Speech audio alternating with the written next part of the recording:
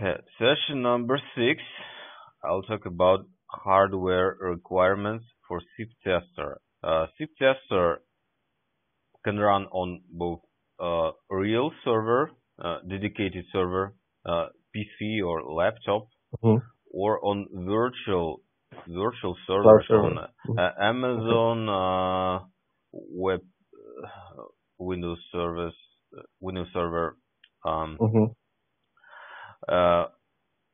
virtual private servers, which are cheaper than dedicated servers with Windows. And hardware requirements are here on the website. Well, these are not requirements, but actual tests of hardware that we did before.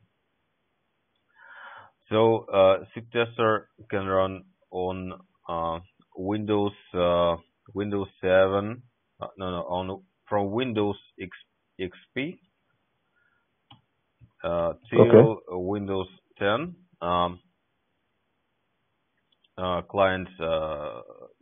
client operating system, and from Windows Server 2003 to Windows Server 2016. So almost on any Windows, and on 32 Windows Server, or 64 bits. 64 bits, and 64 bits is much better. It allows to use more operating system memory, more memory. Okay, and here are results of previous tests. It was dedicated server or in office, just regular desktop PC with regular in single CPU, 4 cores, and here is CPU model. And for every CPU model, maximum performance will be different, and it is not possible to tell what will be maximum capacity of the server, and it's like an example of maximum performance for different machines. It can run on laptop, and these are numbers of maximum channels. Also, performance depends on CallXML script or configuration of the test. If you do recording, for example, RTP recording, debug media recording, it will allow less number of channels, and recording performance also depends on disk. It was a laptop with slow, simple hard drive, single hard drive, no SSD, and it was only 150 G711 channels, and there was overload in disk.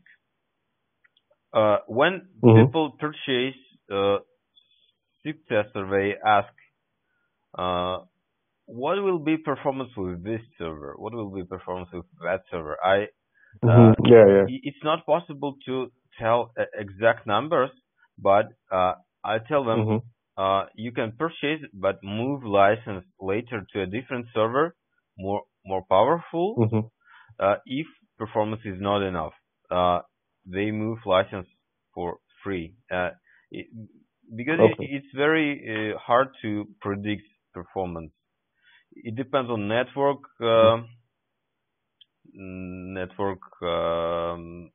interface driver also. There are some configurations. Okay. And there is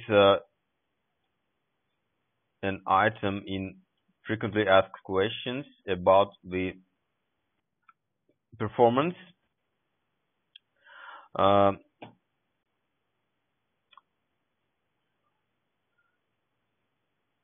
Here, there is a web page with frequently asked questions and performance issues. Why is CPU throttled by SIP Tester? There are recommendations to reduce CPU load, and when customers purchase SIP Tester and run on a server, they see that CPU is overloaded, and first idea is to purchase a different server, more powerful. But before purchasing, we recommend them to first try to configure SIP Tester. If it is a simple test with just making call and playing audio, the people can use setting lightweight media processing equals 1. And it will not allow recording to WAV file, only playback. Also, okay. And there are many recommendations. Turn off CDR display, and just main thing to do is to go to settings. I'll show in SIP Tester. Go to settings, operation mode, set it to lightweight or WinPickup, only RTP sender and receiver. This is the fastest operation mode. Okay, and next thing to do is to purchase additional network cards.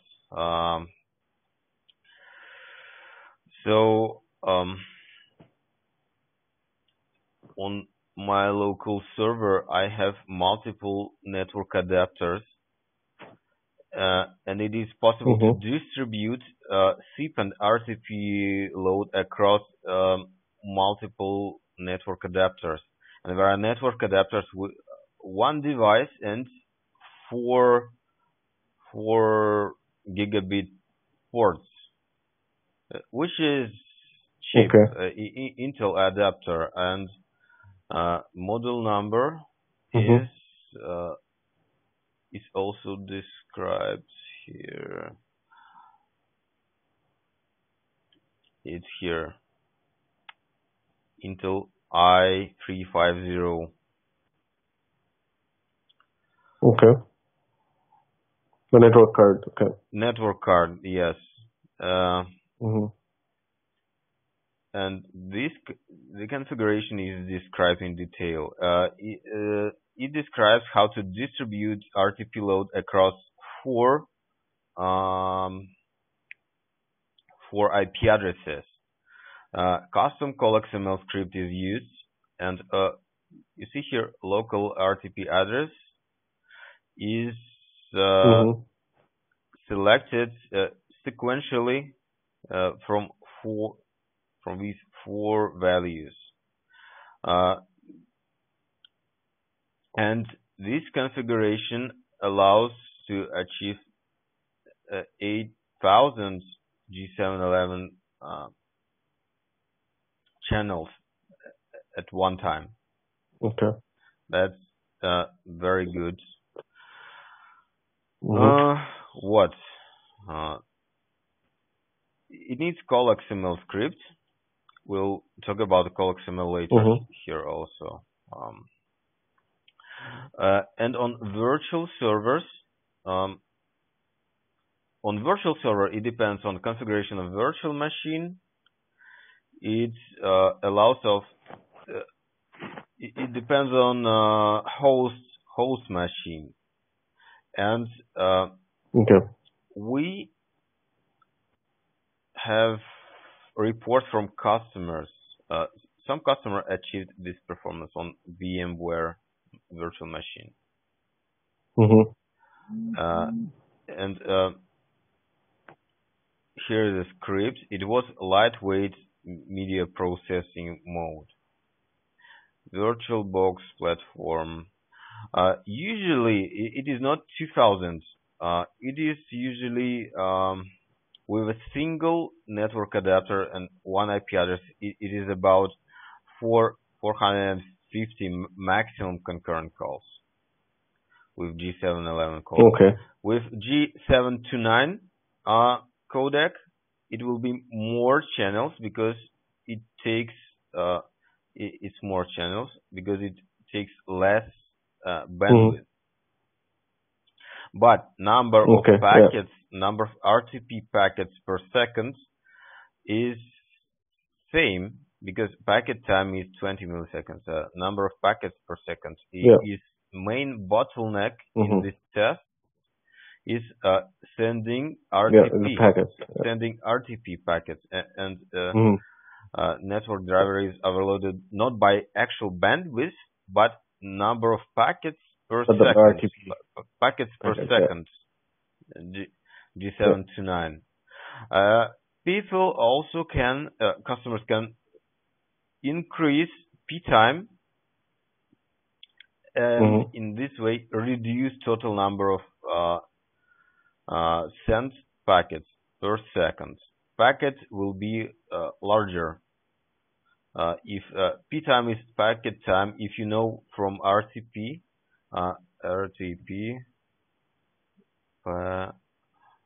packets, I don't remember time. Sorry, by time packet time. Okay, RTP-TX packet time. Delay between RTP packets and RTP packet duration. Default is 20. It's like most commonly used P time. It can be increased up to 50 milliseconds. Okay. About performance, what else?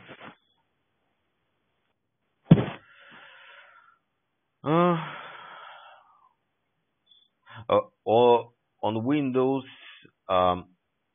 Server operating system, performance was greater than on Windows 7.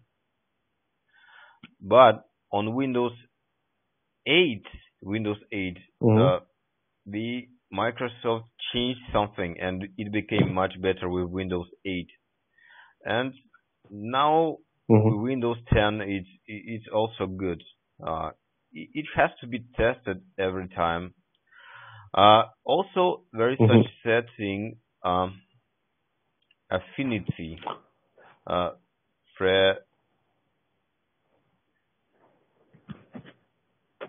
optimize. Where is it written?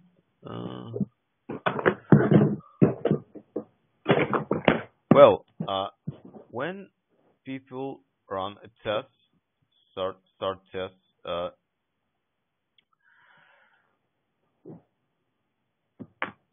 they should go to when CPU is overloaded. They should go to CPU chart. This is, there are 8 CPU cores, 8. And what we see here, that core number 1, 2, 3, 4, number 4, and number 6, they are not 6. now they are used, but there can be different picture when some core is overloaded, but rest of cores are not loaded equally, and it is possible to distribute load across CPUs. We see that core number 0 its most common situation, because core number 0 is overloaded by operating system, by network driver to receive RTP, I think. It is overloaded by system, and in SIP Tester it is possible to remove load away from core number 0. In settings, settings are called affinity mask settings, and it is an example. Don't use core number 0, 1110. This is setting for 4 cores, four digits. 4 CPUs. Four CPUs, and on this machine it should be 1111 4 1 2 3 7 and 0. This should be a setting to remove load away from core number 0, and it requires restart the setting. For SIP thread, for audio verification and RTP, same settings, affinity settings. And also, what's important? It is important, if possible, to purchase a server not with 8 cores. These are 8 virtual cores.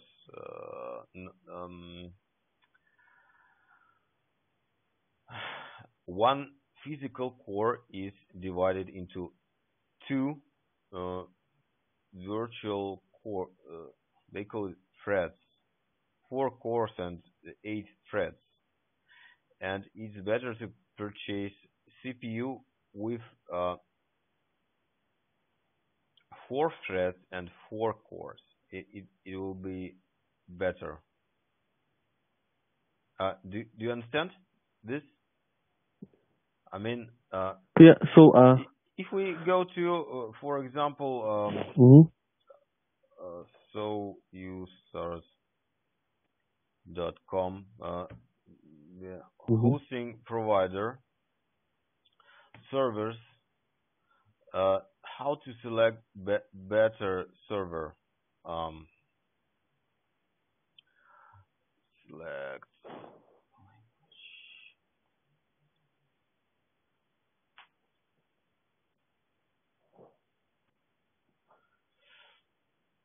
When you purchase server, it displays CPU. You see, 4 how many cores and 8 threads. It's better not to use 8 threads, but 4 cores and 4 threads. For example, this is good. This is good. Same numbers. Exactly. This CPU, I tested this CPU and it was good, because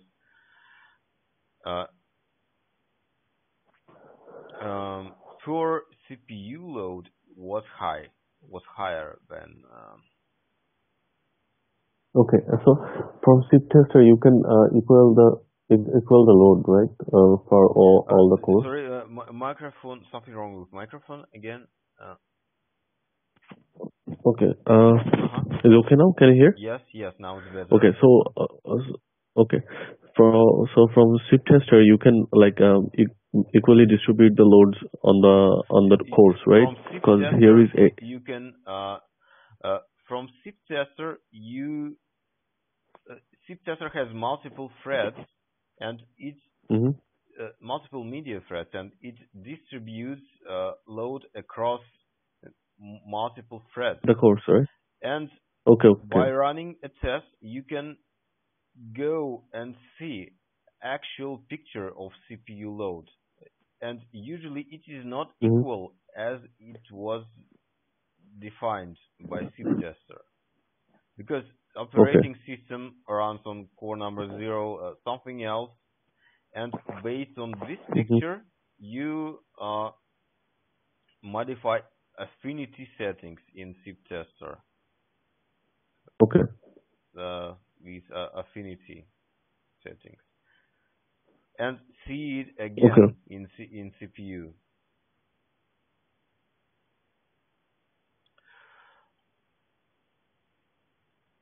Okay, okay, and better to purchase servers with Mm-hmm. 4 cores With same numbers, four core, same yeah. number. This is and higher CPU frequency. This is better. Mm-hmm. This is worse. Better to purchase. Prefer higher For frequency over a higher number of cores. It mm-hmm. it will be better for performance. Because Okay. I don't control how Windows sends, how Windows uses network drivers, and it looks like they have one.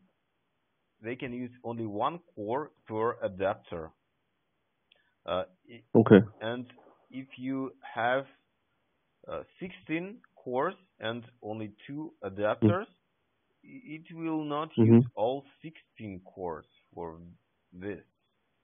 Yeah, it will use just two. Just two, and with frequency 2 gigahertz, and Mm-hmm. higher frequency is preferred. Okay, hosting. What else I can say here? Virtual servers, Amazon. Yeah, it's possible it runs there, and it has to be tested. It's good, actually. It's good. Mm-hmm. I think about 50% of SIP tester customers use virtual servers. Mm-hmm. Okay. Yeah. Next thing. Web API. SIP tester has desktop GUI. It has web interface. It has Mm-hmm. command line interface, and it has web API. And web API is used to integrate it with something. So some something can send API calls to SIP tester, for example, to make, and this is used for automation. It could be automated unit test framework. Anything can be here. It can be customers' software, some big system. Some big system.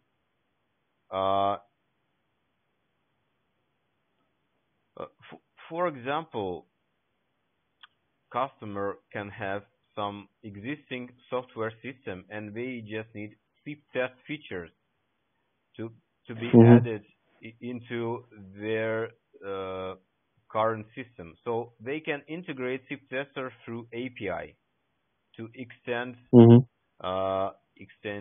their system. API calls are described in tutorial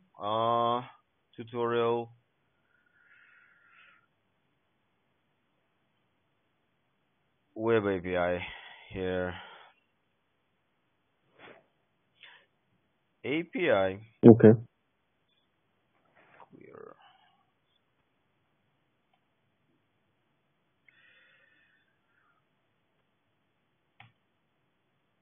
We need to first set up web authentication.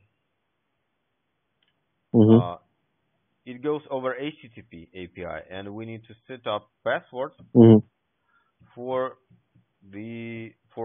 HTTP access for current SIP tester. Okay, go to main page. Okay, now we have access to web, and in HTTP tester, it is free tool, just very simple HTTP tester. We use it to test our API. It sends HTTP requests. Okay, we send to localhost to HTTP port number and according to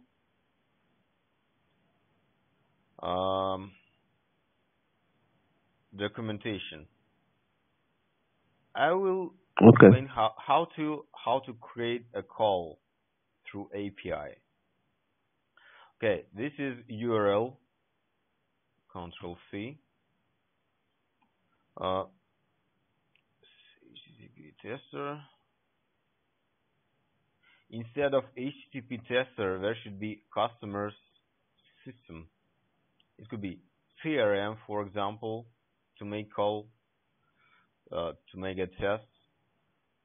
It could be some source switch. Okay, I create a call. I'll just write to log. Write something to log. Log value equals test from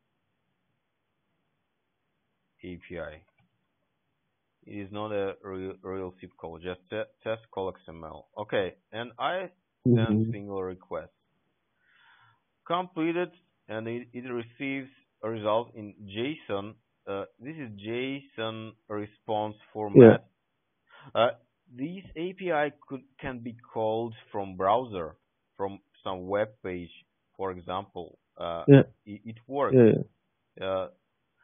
For example, with HTML it works, right? What? Sorry? HTML, like you can call this API too, right? From HTML, we had a project when customer needed to integrate test features into a website, and on a website they put JavaScript code, Ajax code. There is a video on YouTube for click to call on our website StarTrinity.com. Click to call HTML button sends API requests. Okay. Setting.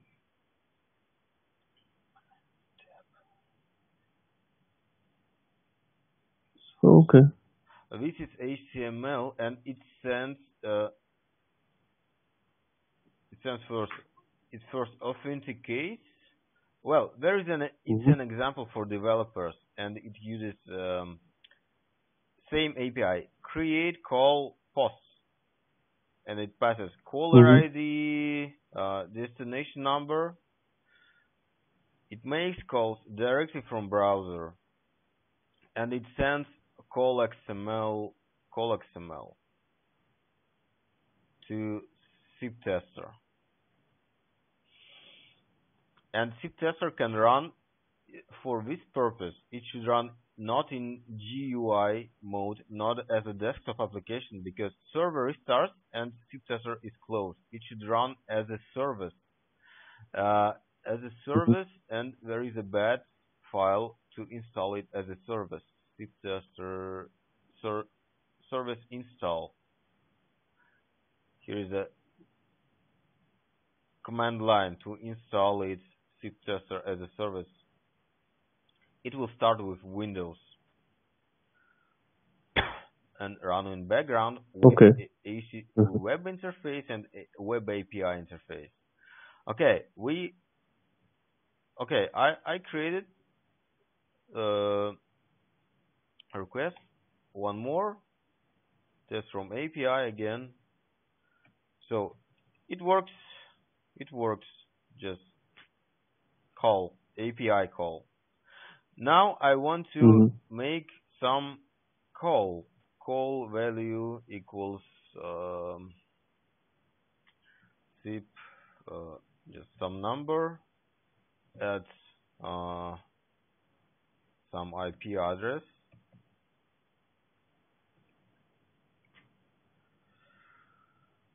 and caller ID equals something, and max ring time equals 10 seconds.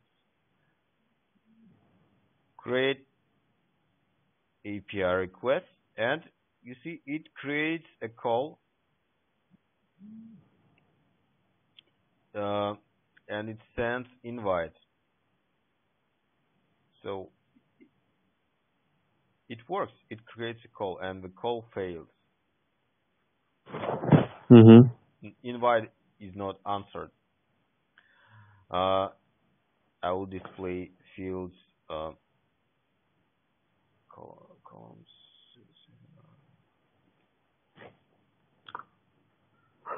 It's not clear. Caller ID is not clear in CDR, and it's here. This direction, caller ID, called ID. Okay, yeah, 123, 123. It is correct. Exactly what we call. Okay, and the call fails with no response. How do we get results from the API? Because now I create and it responds, okay, successful, but the call is not succeeded. Call has not succeeded, but the result is okay. Okay means that call was created with this call ID, SIP call ID. How to get the results? And results are empty. Okay. It is described in documentation for Web API. Web API. It could be used by web developers who don't want to develop some their own code system, but when web developer needs to quickly make some SIP call directly from web page or from web application, they can use API. Okay, there is a parameter wait for exit. It will wait for completion of CallXML script. I'll copy and put this element into XML, into URL. It is URL parameter. Wait for exit equals true, and I will put an element to pass the results from call. Set web API result. It is in CallXML documentation. Set web API result passes some key value result to web API. Okay, I put it into my SIP tester. Put some results. What key value was? Yeah, key and value. Key equals, for example, my result 1. Value equals something x, y, z. Let's test like this. Okay, I send, and it waits for completion. And it is completed in 10 seconds. And the response, you see, my result XYZ. Do you understand these concepts? Yeah, kind of, yeah. Yeah, okay, good. Web API results. And now I want to pass SIP codes to Web API result. How do I see the results of a call? It is here in CallXML documentation. call, there is events. There is an event raises events. Call failure events and also max ring time events. And in CallXML, I will handle these two events inside call. I didn't talk about the events before. CallXML events. Okay. So this event, when timer is expired, is it looks like an event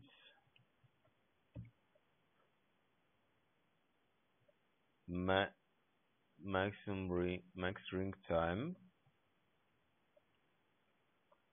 on, and it is handled inside the element call where this event is raised. It raises the event and it goes into handler.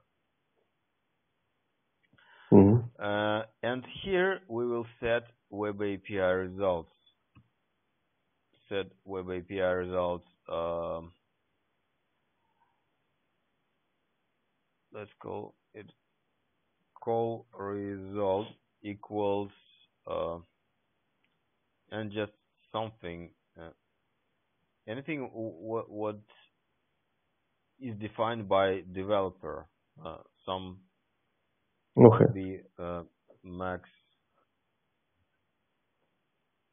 be ringing timeout. Also max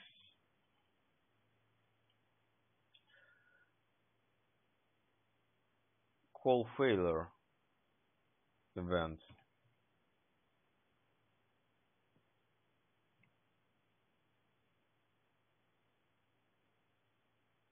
Call failure. Okay, and we test.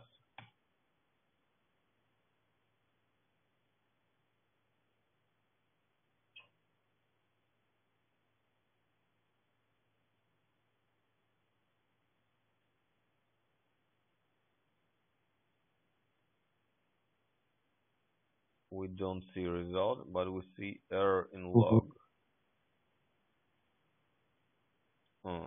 Oh, it's not an error.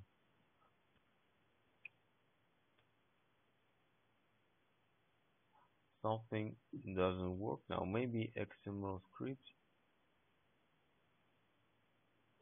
Script is not right. We should put exit. I think exit. It waits for exit, but there is no exit. Oh, I see. There was a response. Timeout. Yeah, there was. Yeah, CallXML script is not completed. It was not completed. There was no exit. I'll try again now. Okay.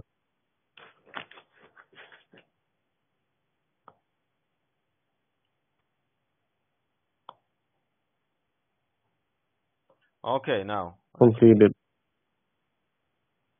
Ringing timeout. Max ring time. Yeah. Okay. What if I make a call to StarTrinity?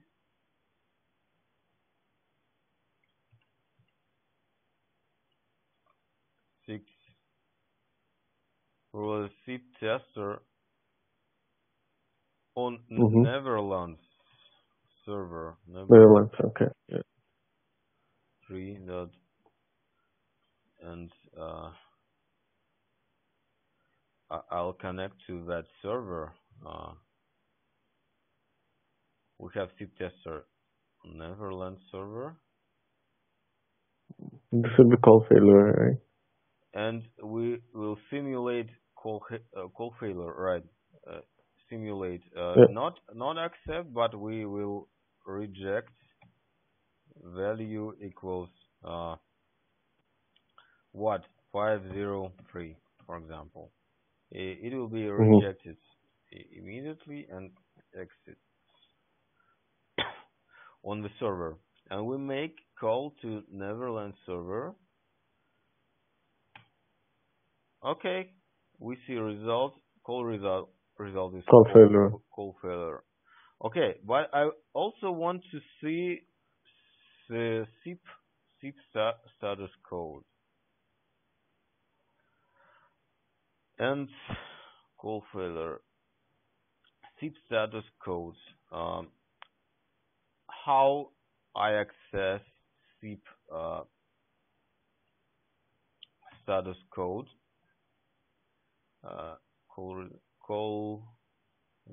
Call SIP status code, and I need to put something here. How to access this status? In CallXML documentation, there is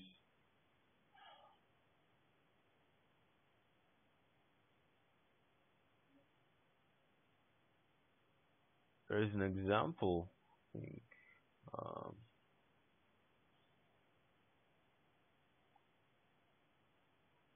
call option. No such. There should be an example.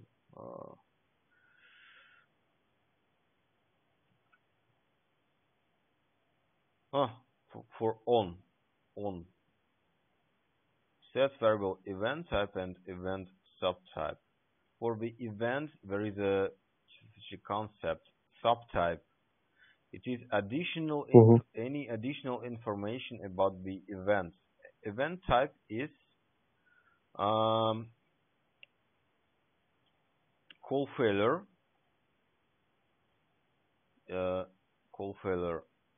And subtype is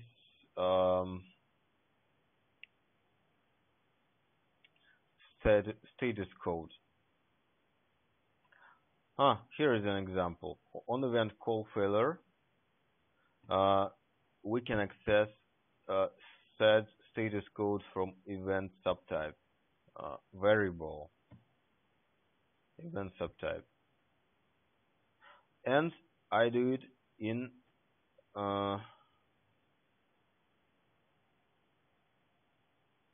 HTTP tester. Set it here. Event subtype and create a call, and we see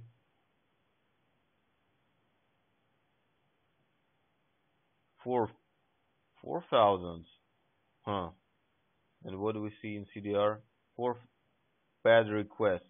Why was it bad request? Invalid username. So server responded with 4,000 or 400. 400. And it was not 503 because it request for authorization. It was from previous session. The setting required. It requested username and password. There was no username, no password from client. Okay, I removed this and I make one more call, and I get 503. Failure. Yeah, 503. Yeah. And in CDR, I see this. Also.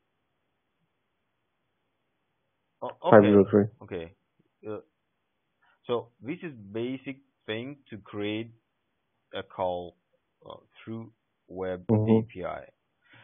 Next, what else we have in web API? We have a method to get CDR with all call details. CDR get calls JSON. This thing. It gets all the CDR fields with quality, the delays. I think we need to make one more successful call to server. to have some measurements, I'll accept the call. I'll accept. Okay, we create a call, and on event answer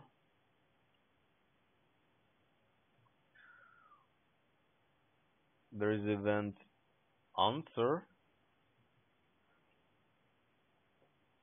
SIP status code is 200 here, and call result is call success.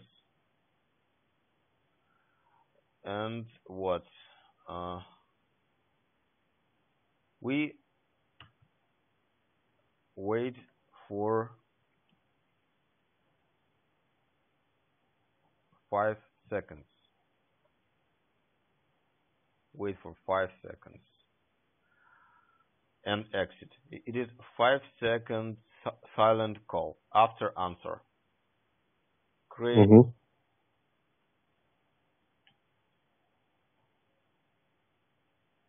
Completed. Okay. Result is call success.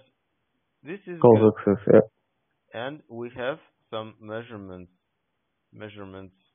200, yeah. 200.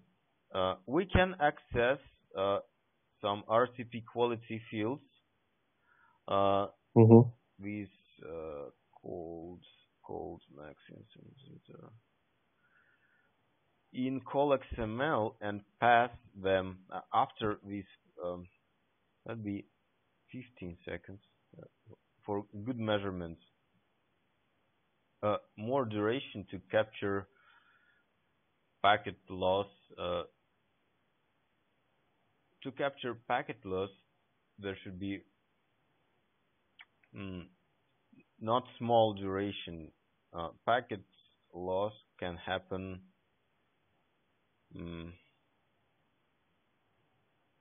I mean, if I put 5 seconds, I could not catch the packet loss during this short time, and I increase it to 15 seconds. And I need to pass these measurements to Web API. How to get these measurements in CDR? There is an element get RTP measurements. Saves RTP quality indicators into CallXML variables. This is what we need here. RTP measurements. Statistics, something else. We can pass SIP header also, a remote SIP header. Okay, we just copy example, get RTP measurements, get RTP measurements, and it saves the called. Okay, we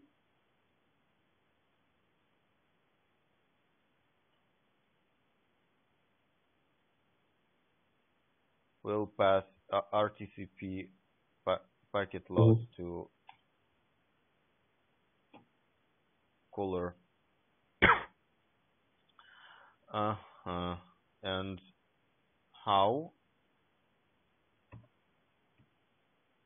Using this variable. Also pass the results, call results. It is RTCP packet loss caller. What means caller? It is RTP stream from caller to destination. And destination is server, and it means loss of packets. I put comments here. So what caller means? it means caller to called RTP stream, and it means stream. In this case, stream received by server, and server reports it via RTCP. So it is a remote packet loss, which is reported by remote side, by server. And we can access it through RTCP. It's a good protocol to control quality, RTP quality. And parties, caller and called, they exchange quality indicators through RTCP protocol.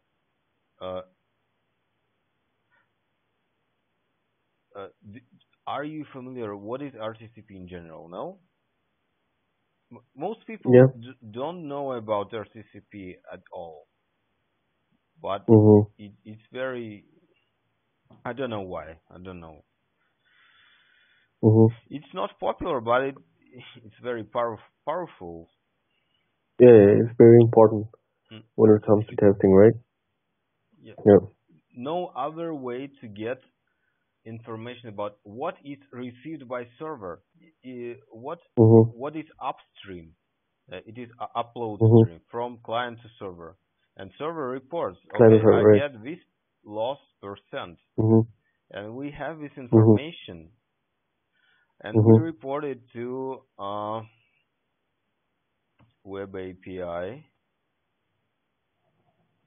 Oh no, we first wait and measure RTCP, get RTP measurements, and report RTP packet loss. And it is in percent. RTP packet loss in percent. Okay, done. And we make a test. Test. Oh, what? An error cannot be less character. It's a wrong syntax. Let's see. It is bad syntax of this XML comment. It doesn't like these 2 dashes. No, okay.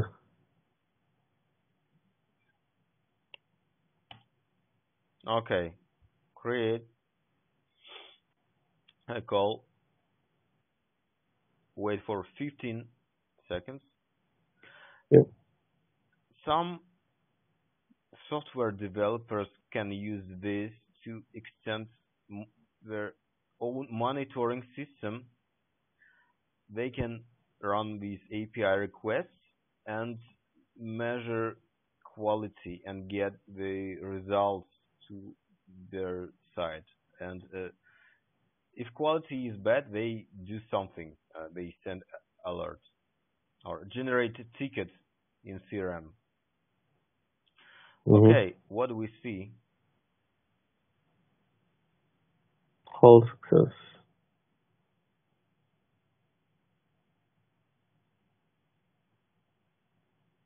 But no RTCP packet loss. No RTCP, no loss is showing here.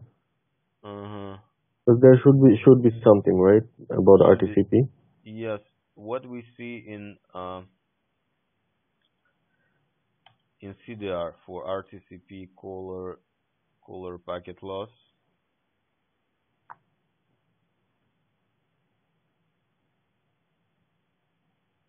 It was 0, and okay, I don't know what happened here, and did it get to this statement in XML? That's why I put a log statement exactly same into XML, into CallXML. And what after measurements, just to see, does it go to this line or not? Does it go here? Create again and monitor log.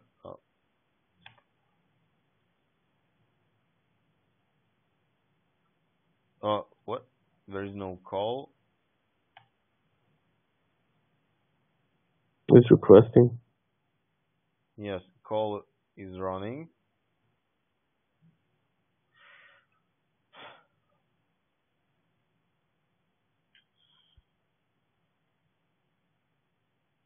It doesn't get to this line. That's very strange. After wait.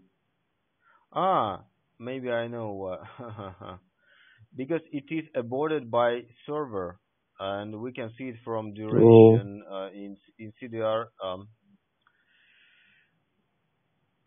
There is answered duration. Select columns answered duration, and answered duration is 8 seconds. 16 seconds. 8 right? seconds. Oh, 8 seconds. I said it myself on server, and it is not 15 seconds. And I said it to maybe 60, more than clients.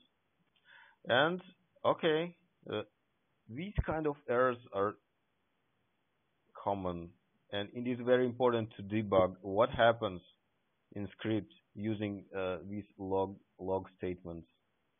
Without logging, it's not possible to develop script.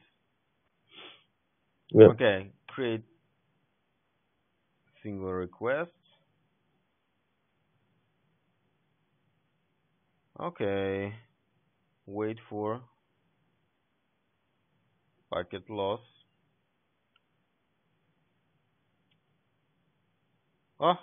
You see, it's reported 0. Yeah. 0. No packet loss. No packet loss. And what about CDR? RTCP packet loss is 0, and RTCP caller. Jitter. Let's also pass jitter, for example. Okay. It is in log in CallXML log. Here is line caller. For example, round trip delay is important. It comes from RTCP also. RTCP round trip delay. But we had packet loss from cold side. We can pass all these variables into web API. Okay, and I will pass just round trip time. Okay, I remove logging, and I pass the RTT.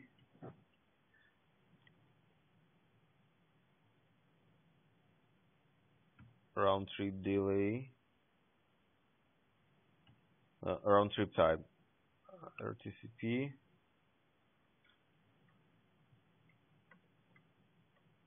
time, round trip time, milliseconds. It is in milliseconds, and it is maximum for duration of call. During these 15 seconds, what was maximum RTT? Peak. It is worst result during 15 seconds. Okay, one more test.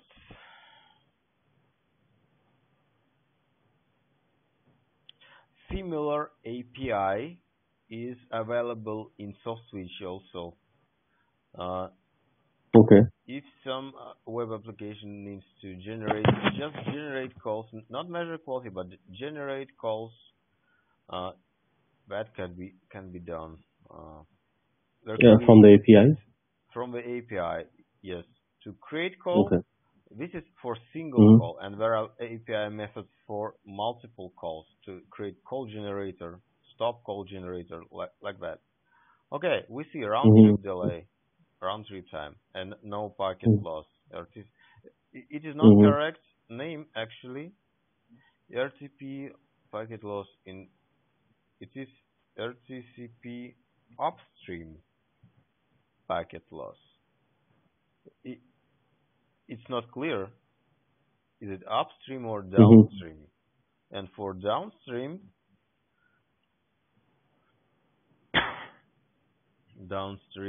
packet loss is called packet loss. Again,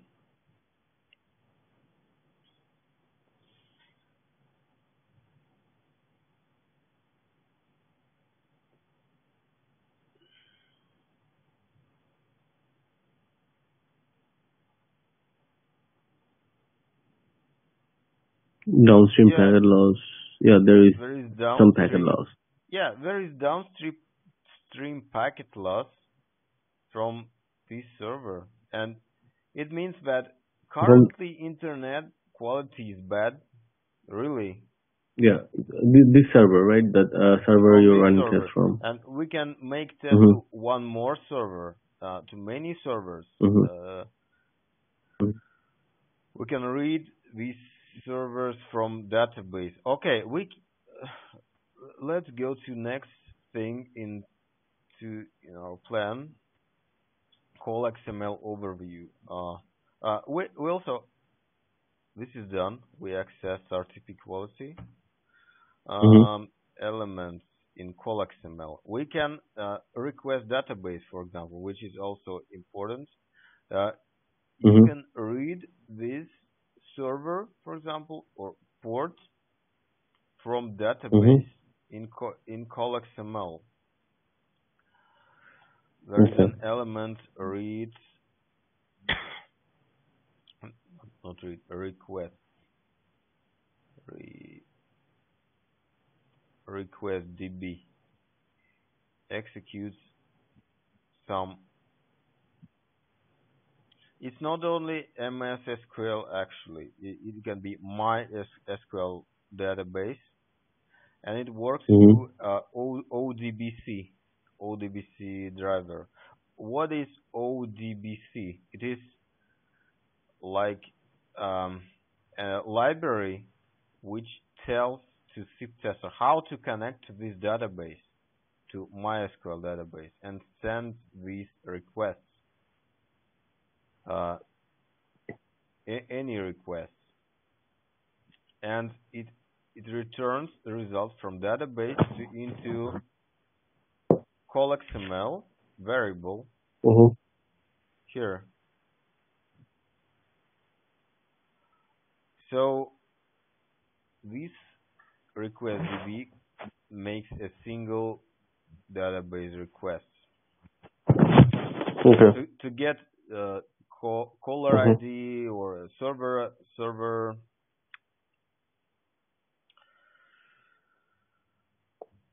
IP address.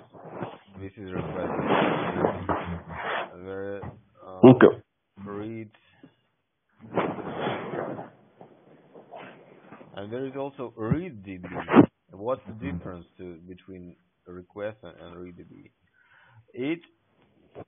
The read DB element requests multiple records, like a list of numbers, multiple rows, one by one, and they are stored into memory on SIP tester or source switch, and based on the results, you can make calls. From the database? Example, read number from database and make random number, SIP number to the server. Make calls to the server. In this example, we only read number. Semicolon is missing. It's a bad thing is in CallXML is that Okay. It is very easy to forget with semicolon in end. So you see it's missing here, and I have to fix it. I write it down here to fix. Okay. ReadDB, database interconnection. Read number list. Okay, start from beginning. Just quickly, a very quick overview. Accept. It is answer to incoming call or early media. Accept. Malformer. It is for penetration tests. For penetration tests to make server crash. It adds some random and also defined by user random changes into SIP packets, into transmitted SIP packets to make server crash. And it also allows repeating of transmitted packets like ACK, also for DOS attack, and free switch crashes easily using. Oh, it causes crash, right? Yes.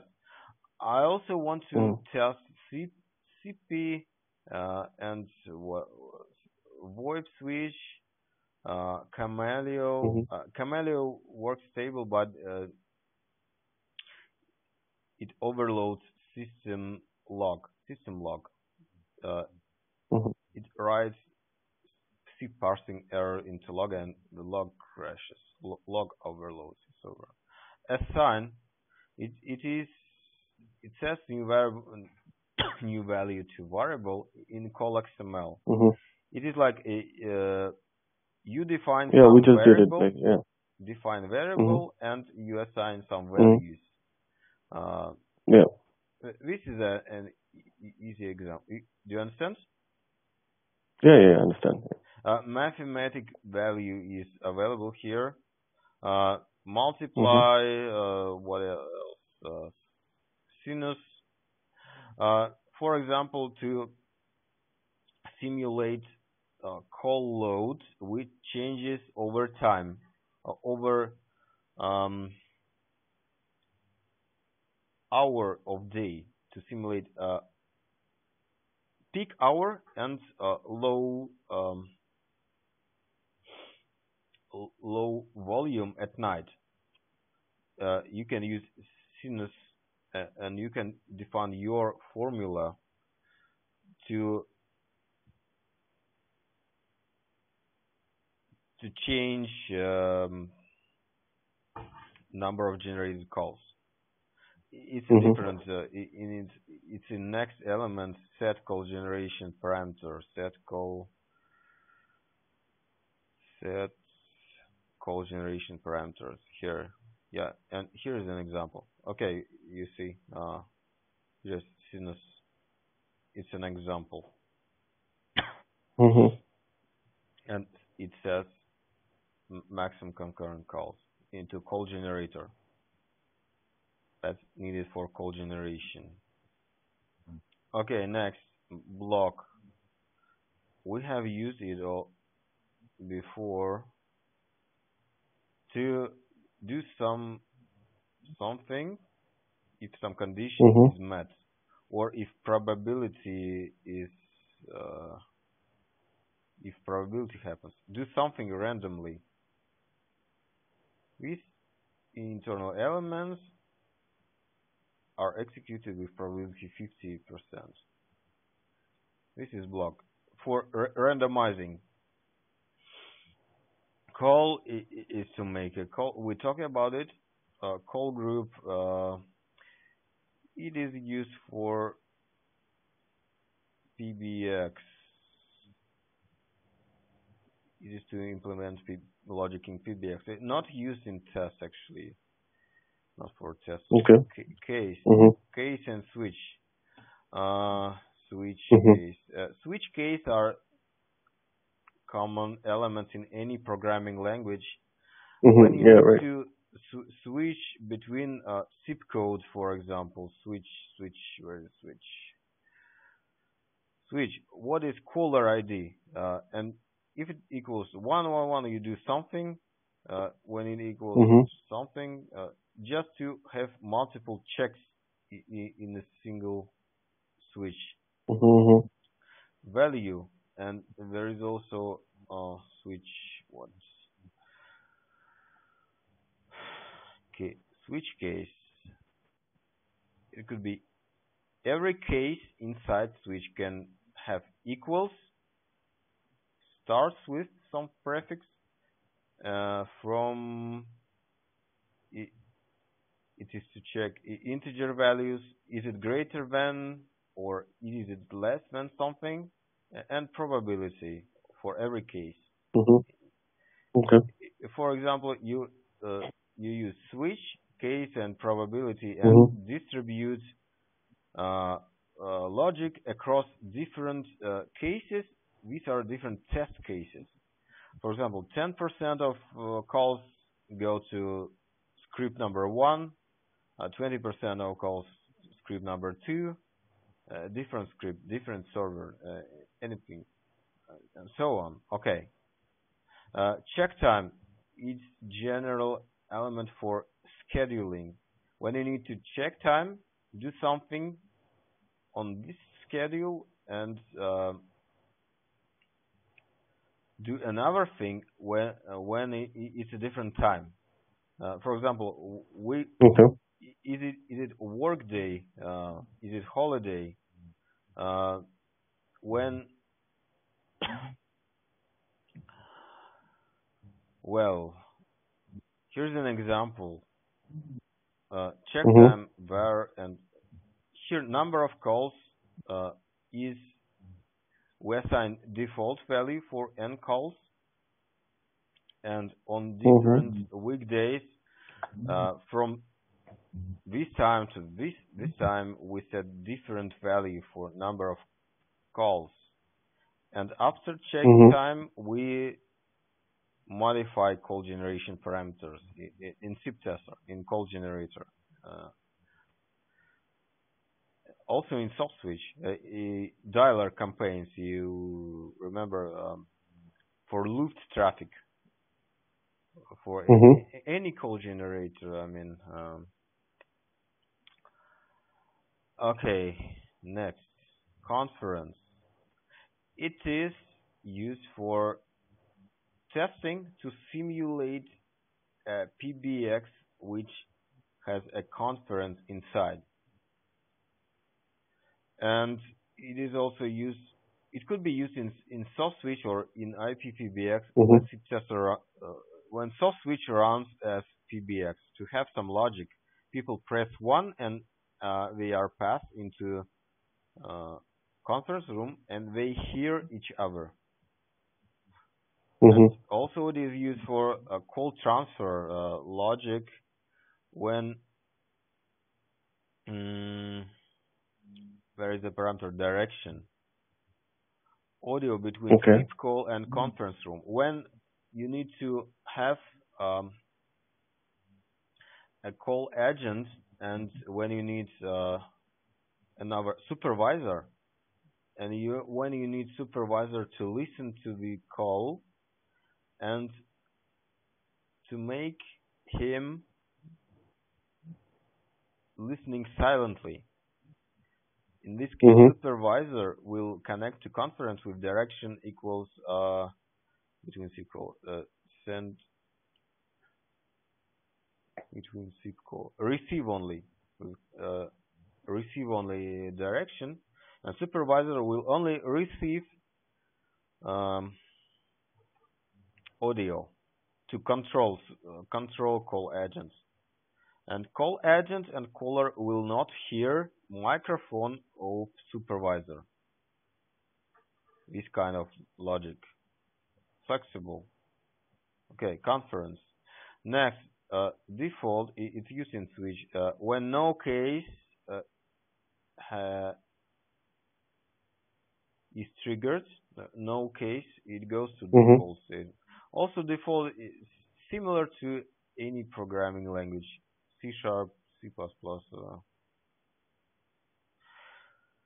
DQ, Q. This is used to have a queue concept in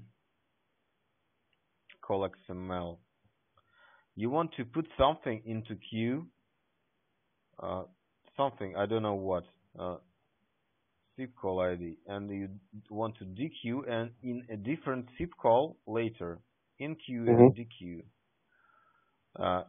The queue is a basic concept in programming, and it allows us to use queues in CallXML. USC registrations is for, we talked about it in previous sessions, to disable. Disconnect, okay, it's clear, I think. Terminate SIP call, but continue execution of CallXML. Does not terminate execution. Disconnect, yeah. You want to do something after SIP call. For example, you want to run some Windows exe file, some command line. It's here, run process. It's another powerful thing. Or you want to send HTTP request after completion of call. Okay, disconnect just to terminate call and continue script. Dynamic, it makes sense for GSM termination, not for SIP tester, but that's not for this session. I mean, if else makes sense. If something,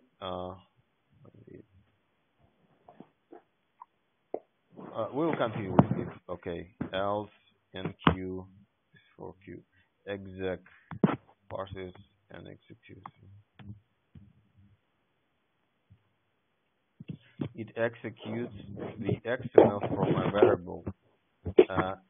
It is dangerous thing. It allows some. It allows you to execute string or variable as a CallXML. And people who use SIP tester should think about security, not to execute some untrusted tests.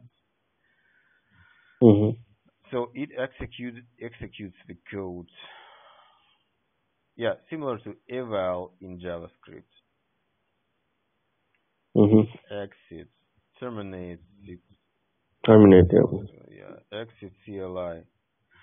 When SIP tester is running in command line code, it is same as what we talked about today. It is like set exit code, set results for web API. Exit CLI puts SIP. It is one integer code for command line result. Exit CLI. Okay, function. There are functions or subroutines. This concept is also common in every programming language. There are functions, subroutines used to group calls. There is some functions, and there can be a library of functions, and the library can be included using include. There's also include. Including concept is also common for programming languages. Include library. What else? Get audio file length. Clear from name, I think. Get call generation parameter. Get current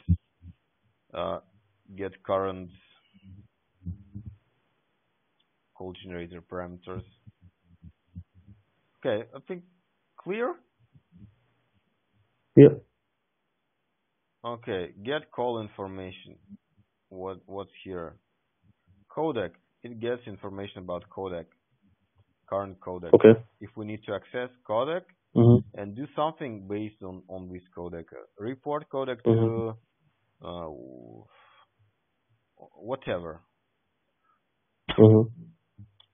CDR calls count. Okay, that's clear. Get hash. Programmers should know what it is. Get hash of string.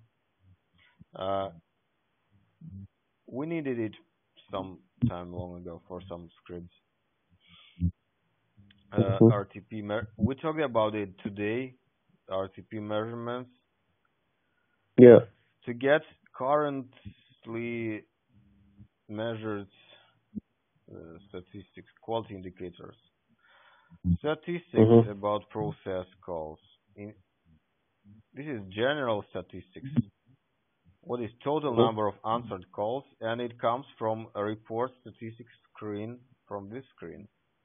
And this screen can be saved also to XML file, for example, and it can be accessed using the elements. And also reset, I see it. Get statistics, get string length, number of characters in variable. I think it's clear. This is specific thing for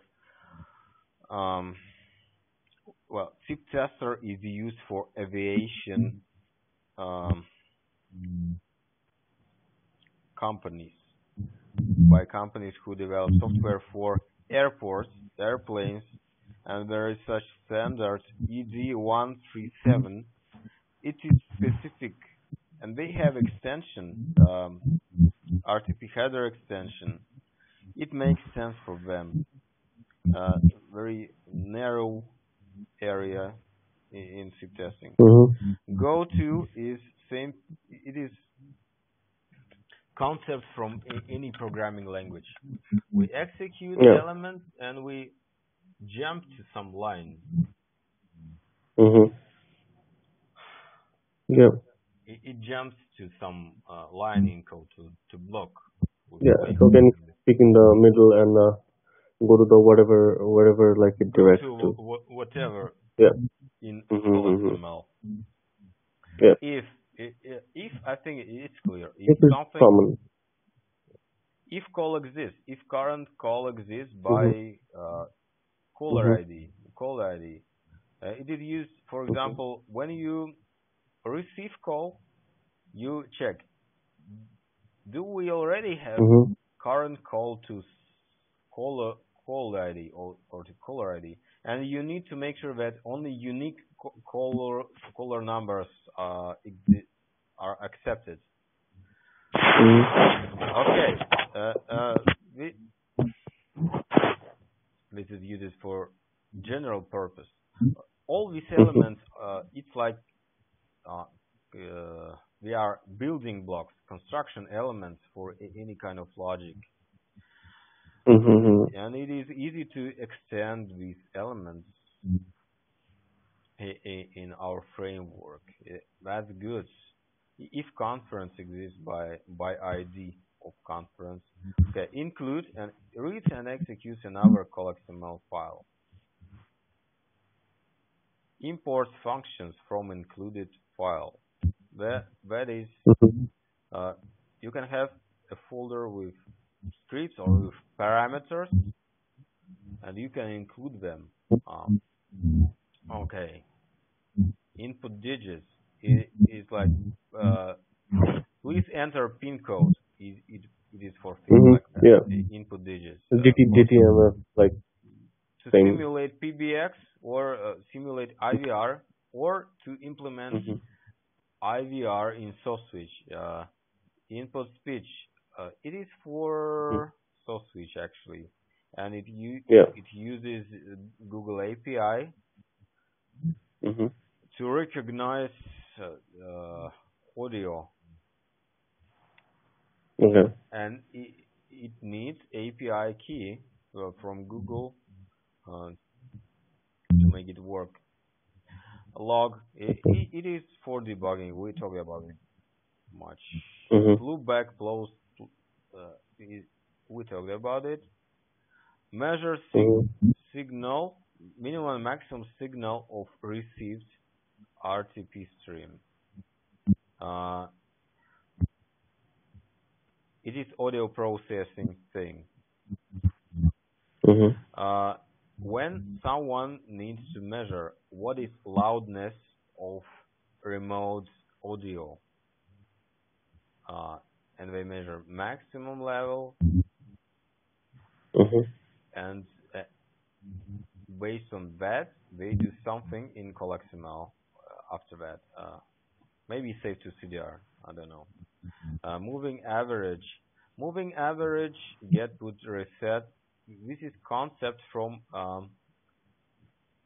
trading. Do you know what is moving? When you need to, I'm not. It is concept from ACD, for example, average call duration. It is average of previous 10 values, for example. Or ASR, average answer failure ratio. You need to calculate some average from previous n values, any values, and size. What is number of values for the averaging? An example, sample XML script. An example.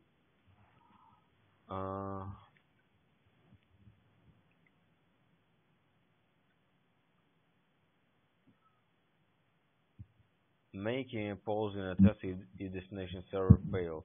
It is for monitoring script. Call setup. It measures measures average for previous 100 calls. First, it puts values into moving average 1 or 0 with size equals 100, and it measures audio. Not audio. It measures ASR here. And it gets the it is called here call setup ratio. Actually ASR. Well, and it writes ASR, and based on this CSR, it does different things. If it is less than 60, it runs this code. 60%. So see, it means that about 40 recent calls of 100 failed. We stop call generator and wait for 20 seconds and start again. And we can also send email here. So we got some problem. In previous example, we did single. When call fails, we send email immediately. And this example makes 100 calls, and it doesn't send email immediately. So it could be very, very complex, the test. And the size of XML is not big, and it's a compact language. Okay, moving average, used for many purposes.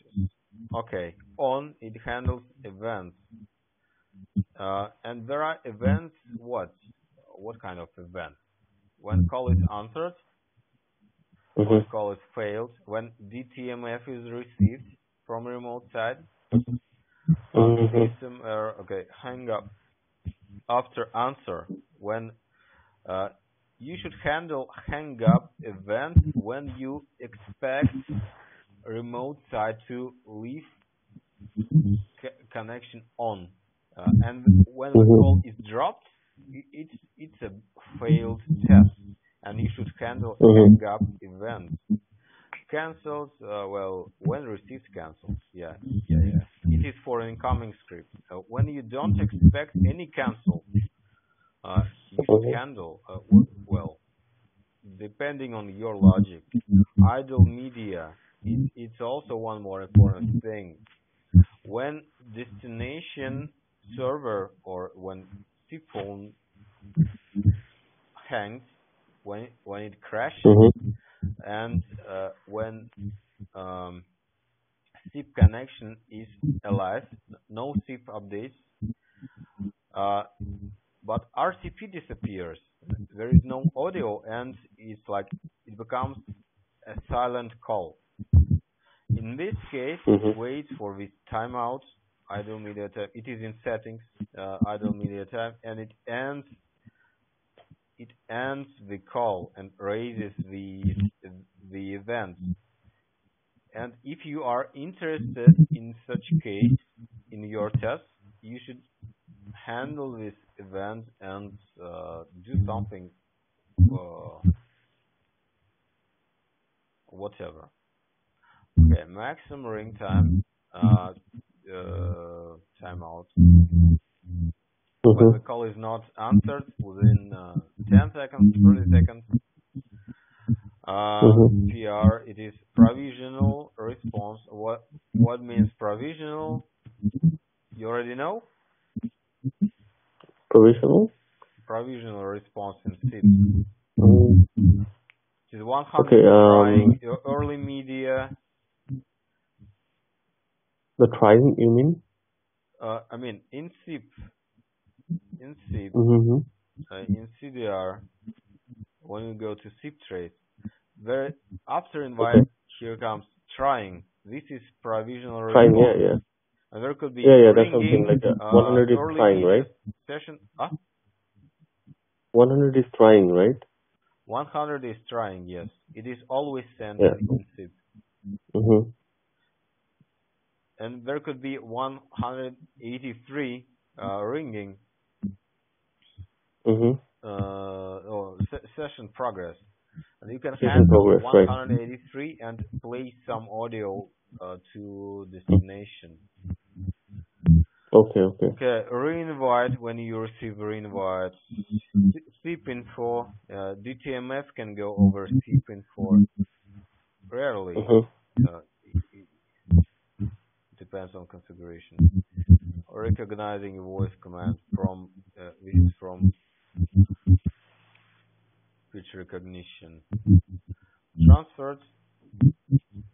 Okay, this is for refer. Okay, on parameters.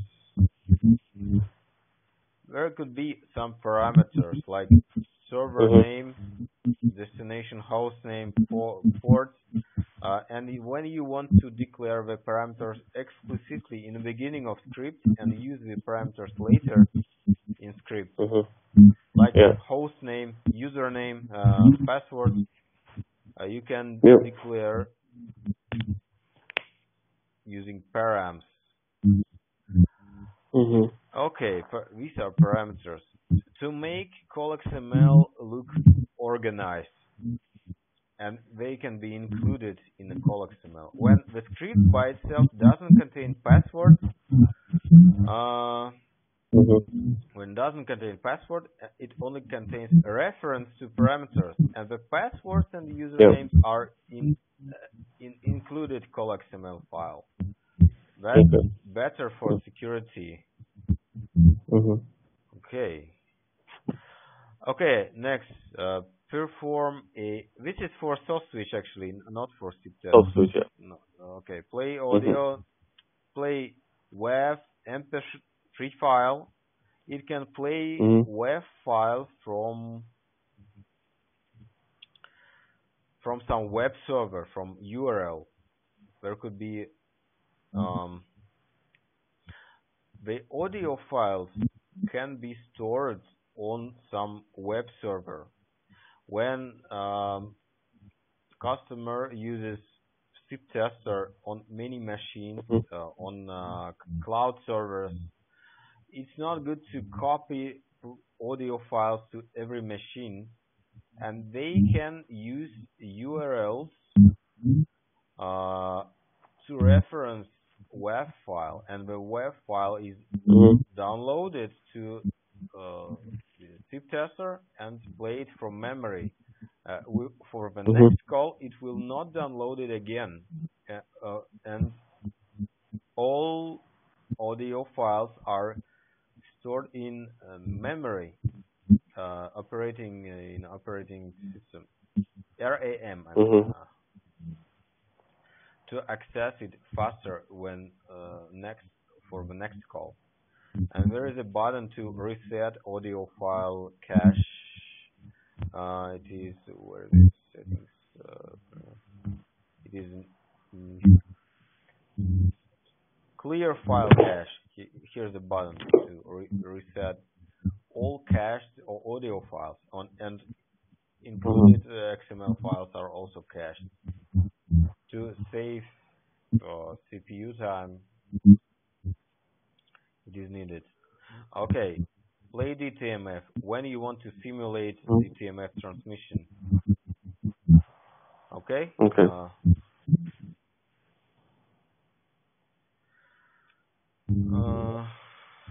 Play DTMF. Read CSV file. Read CSV is a basic element for dialers. When you generate calls, you read numbers from CSV, or you read usernames, you read passwords. It could be an URL also. It could be read from some web server, company web server, and it saves the read value into variable CallXML, and the variable is used after that to make a call. Okay, it is downloaded once, and the cache in memory is used again and again for next call to save performance. It is possible to have it repeating multiple times. Repeat by default is 1. When CSV file is over, it is repeated again and again. If you set it to infinite. Skip headers, there are some. It is possible. You set it to true or false. So, what else? Row index. You can set the you can specify what row to read explicitly. But if you want to specify the order of reading yourself in XML, based on some different logic. There is also mode, sequential or random mode of reading rows from CSV. Okay. ReadDB is same thing, but not from CSV. Database. For database. API, right? Thing for number list. A number list is a concept from SoSwitch system, and we will work on what for. It is used for dialer campaigns. Just an element in framework, our framework. Okay, receive facts and send facts are used to send. Okay, you already know in SIP it is possible to send facts. Okay. Did you know? No, I actually didn't know. Actually, you can send facts. No, if you work with SIP, the facts. What is facts in SIP? It means that call is established, it is connected, and some caller or the destination it presses a button to okay, I sent a fact or I received facts. And in SIP it looks like re-invite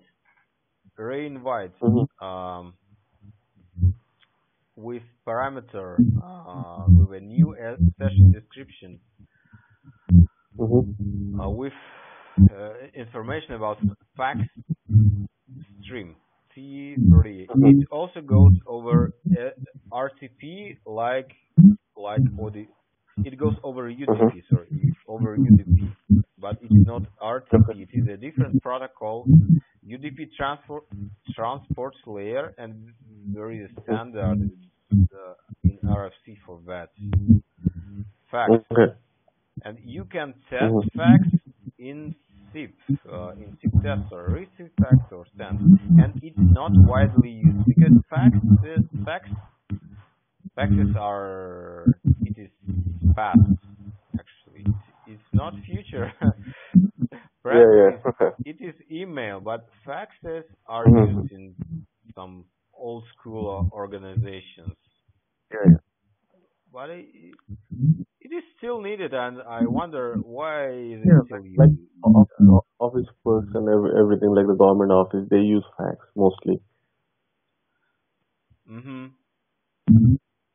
Okay, record call. When you want to turn off recording at some point in CallXML, you start recording, stop recording, or conference.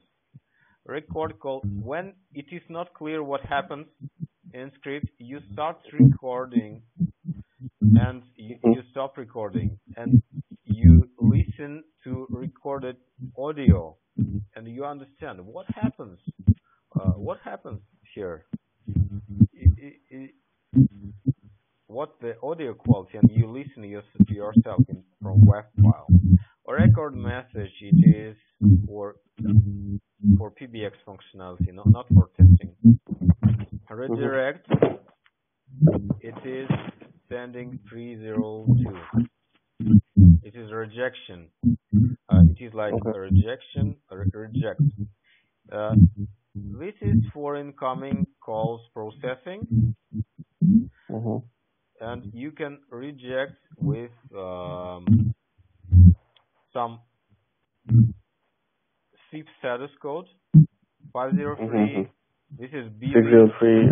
And you can put any SIP header into rejected. The reason, like I can put anything, whatever, like. And it goes to SIP headers. SIP headers are here in packets. It is also possible to put any SIP header into outgoing call in call elements. Okay. Rejection. I mean, when you generate call using call with elements, you can also put SIP header, any SIP header. Very many other. We didn't talk about it, but it's powerful. You can specify local SIP address. You can have multiple SIP addresses on a single server, and you can set local SIP address when you generate a call and when you receive a call also. Okay. We didn't talk about it. Okay. It's a brief overview, not a full. Yeah, it's a lot of things to, like, if you want to explain, it's gonna take like a long time. Yeah, 1.43, 43 minutes already, 1 hour 43 minutes. Yeah. But I want to finish. What reject? Reinvite, reject. Yeah, reject is the cool thing. Yeah. Regular expressions when you need to analyze some syntax, caller ID format. When you need to analyze caller ID and called ID or whatever, or SIP header when you need to analyze and parse some header for syntax, regular expressions. Send register, send reinvite. It can change codec, the reinvite, or it can put call on hold, change the direction, media direction, and it could change RTP address. Reinvite is changing parameters of current media stream. Replace string. Good. Report. It saves report to report statistics screen to that report statistics. There are standard indicators, confidence, standard RTCP. These are custom RTP headers, and report saves the measurements into the same screen, into this screen, to calculate average, maximum, and percentiles, and to generate a chart for this report. And you can put anything into the report. Okay, request DB. We already talked about it. Request DB. Reset statistics. Resets moving averages. Good. Restart process. It restarts some Windows process. For example, if you test source switch, some source switch on the same server on localhost, you test source switch, and if it doesn't respond, you can restart process. You can restart some process, source switch process. If you test some source switch on the same server, Windows server, voice switch or whatever, run. It generates one more XML script inside run. So it is one more XML script. I mean, one more call. There could be many included and generated XML sessions, like secondary sessions. When a call is received, and at some point you need to generate one more call and one more call, or 100 calls, you use run and one more call XML session. Because in one session you can have only one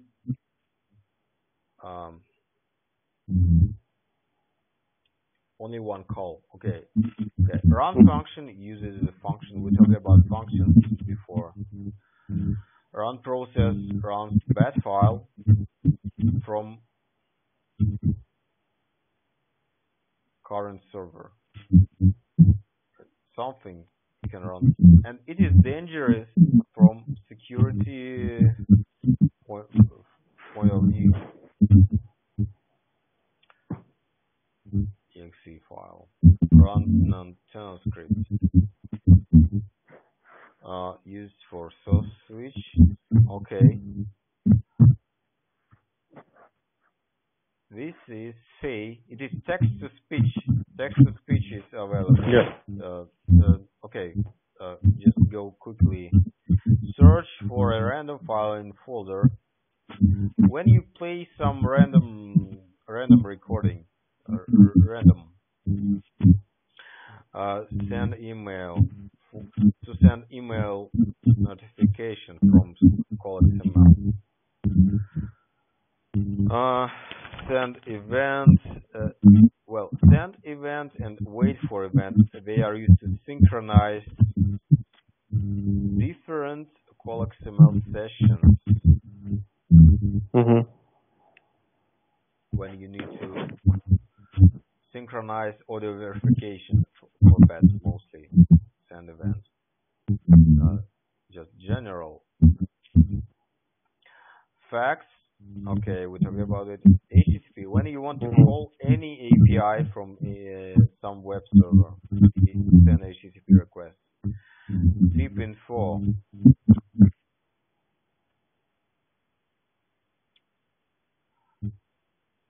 SIP info is used for some custom SIP extensions.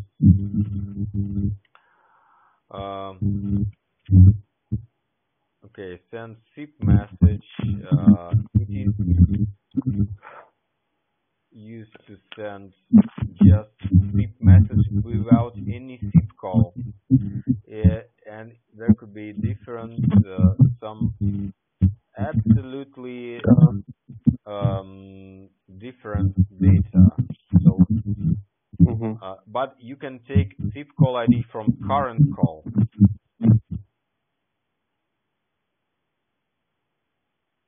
Okay.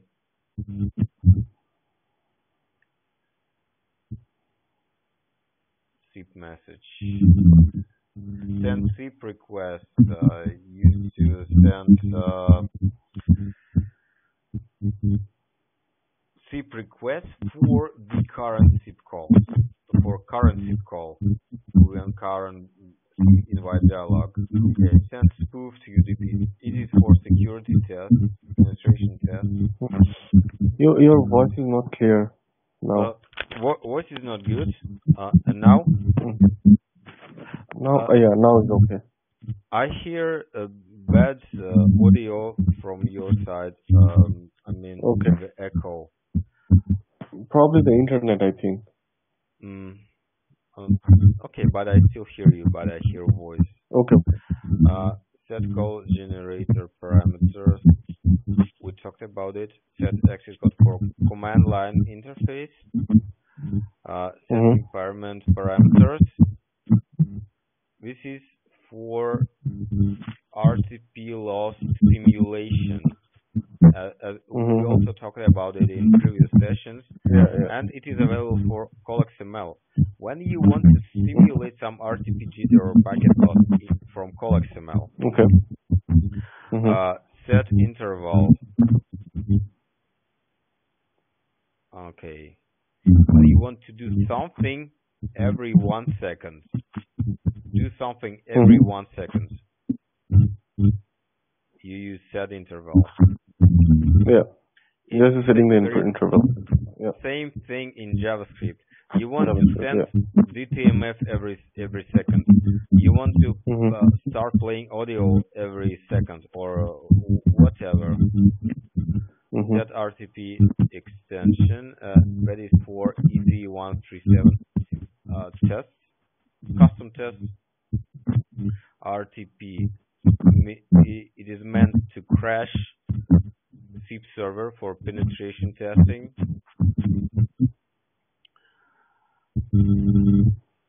It is for RTP DOS attack. I mean, RTPT modifies transmitted. It changes SSRC timestamp sequence. Okay.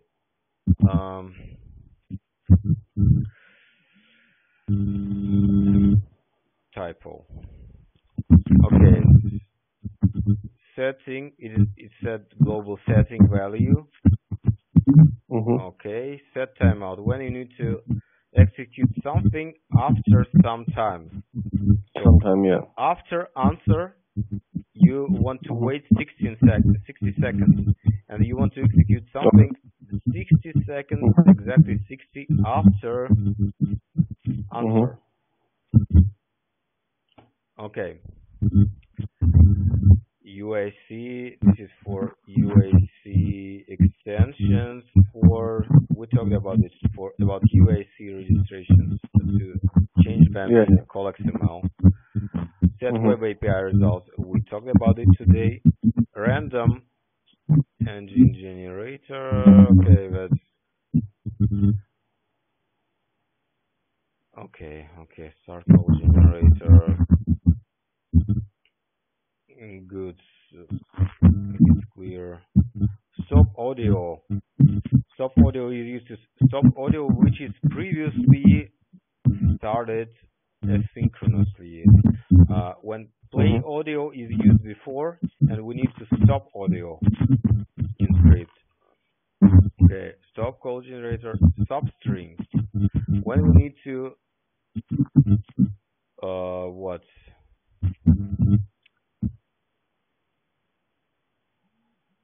from caller ID, we need to remove first plus character. We use substring from start index 1, for example.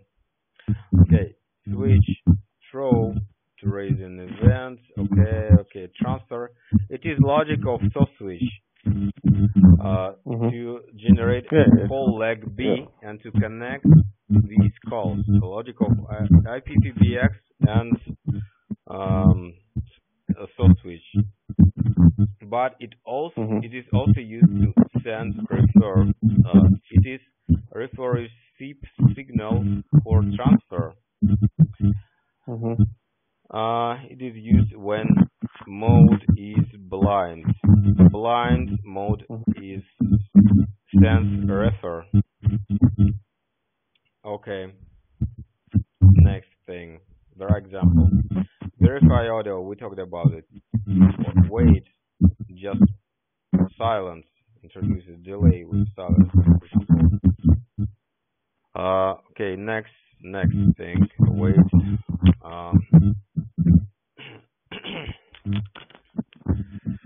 Wait for events. It is used in combination with send event. When another session sends event and you synchronize CallXML script, send events. Wait for ringback tone. It analyzes only ringback tone audio. Okay, to validate strings.